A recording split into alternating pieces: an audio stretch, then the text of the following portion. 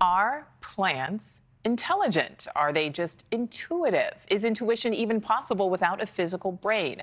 That is the growing debate topping headlines this week. Some scientists say plants are not just reactive to their environment, but actually make decisions and predictions crucial to their survival by doing things like acting with intention and communicating. For example, plants create chemicals that, when released into the air, can warn other plants about a pending attack. They can defend themselves by creating their own pesticides. Some can lure pollinators, others can lure prey, and possibly most incredible of all, scientists say plants can store memories, meaning they have at least some sense of agency. But skeptics, however, explain this all away in very simple terms. No brain means no intelligence. Climate journalist Zoe Schlanger spent years learning about plant idiosyncrasies and now has literally written a book that is renewing this debate. I'd like to welcome in Joey Santore, a botanist and host of Kill Your Lawn, to kind of delve into this debate with us. Joey, thank you so much for your time. First of all, I'm just going to start with a simple question. Should plants be considered intelligent?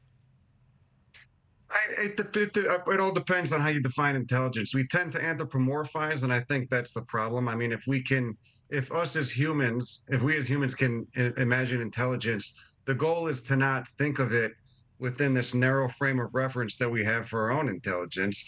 It's to zoom out a little bit and get a little bit more perspective, have a broader perspective on what actually constitutes intelligence.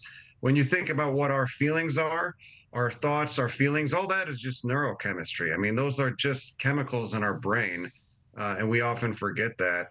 And it's the result of millions of years of evolutionary selection as primates. And so if we keep that in mind and have that perspective on this, then looking at, I mean, a plant putting chemicals into the air to communicate with other plants, chemistry is all that our thoughts are. Right. So it wouldn't surprise me. I think the danger with all this comes from the anthropomorphizing. Right.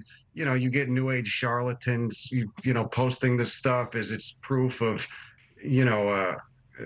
emotional intelligence or whatever. We can't think of it on those terms, but I think absolutely plants communicate with each other. I mean, it's basically been proven. The whole biosphere communicates amongst itself. The goal is to stop anthropomorphizing and try to think of things as humans on another level. Right, exactly. And it's hard for us to, not to think of something that doesn't somehow relate to ourselves. But you make a good point that, they are different. From your perspective, what are maybe some of the best examples kind of illustrating that there is some type of plant intelligence, maybe not like human intelligence, but just, illustrating this plant intelligence?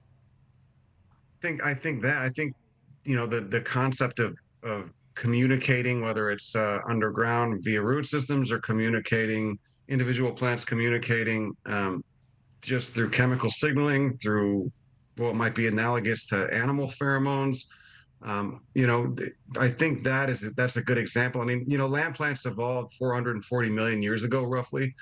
And so they've had a long time to put this stuff together and to figure it out. Which again, I'm anthropomorphizing right there. Right. It's more just a figure of speech, though. I mean, the way natural selection works is it's kind of a filter. So you've had 440 million years of the environment selecting for different traits among plants. Whatever doesn't make it through that filter dies out and goes extinct.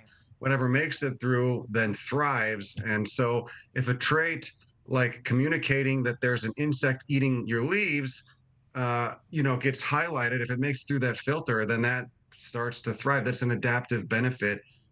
Those plants are going to do better than plants that can't communicate. So I think absolutely. I mean, I think it's good that this research is happening, that it's not just shut down immediately. I think the skepticism is good, but I also think it's good to have an open mind and also be able to think about things without just using our narrow frame of reference as humans. It's not going to be communication the way that we do it, but it's still communication. Thank you for watching. Go to newsnationnow.com to find News Nation on your television provider, and don't forget to click the red subscribe button below to get more of News Nation's fact-driven, unbiased coverage.